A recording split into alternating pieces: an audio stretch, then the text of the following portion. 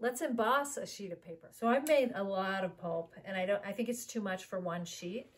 So you can always make 2 sheets out of a batch. And I do want a rather thick sheet for embossing because I want this to take the impression of these metal washers.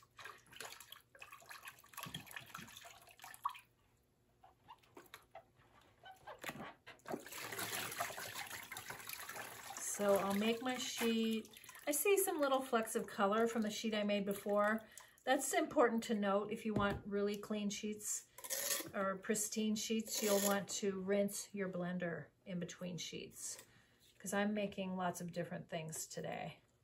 So inevitably, I'm gonna get some cross-contamination.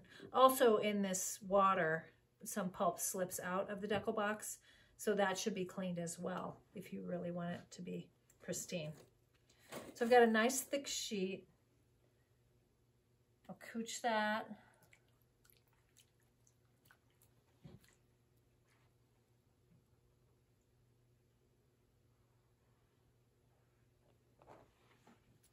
And then I will put the items I want to emboss right on the sheet.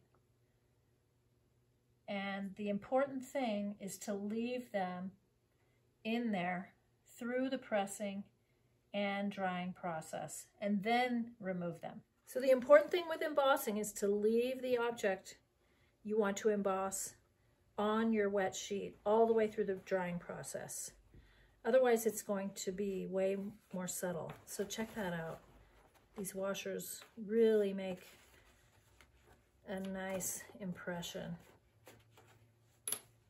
And then the back side, this is embossed actually, and this is debossed, if you're going to be technical about it.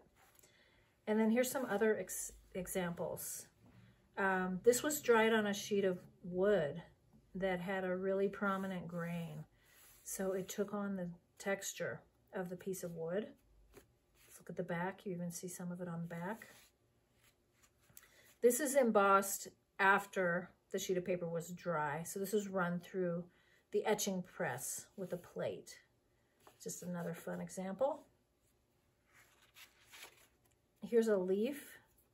It's embossed on this side, debossed on this side. And with plant material, you never know whether it's going to stain or bleed. So that's what those marks are from, the natural materials leaching out of that leaf.